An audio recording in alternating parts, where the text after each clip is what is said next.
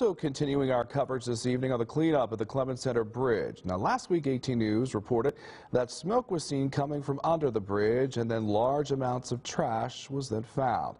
Now, a committee has been assigned to abate and clean up the area. Multiple local organizations like Catholic Charities and the Salvation Army are assisting in the rehabilitation and relocation of the homeless individuals taking shelter under that bridge. The second City Councilman Brent Sturmer says those individuals have been notified of the cleanup. After our city manager met with them and talked to different people, we were able to get some people some help that they needed. So we'll never really be able to help them all, but what happens is if we know of places where they're at, we can send people to try to get them help, and if they want help, get them help.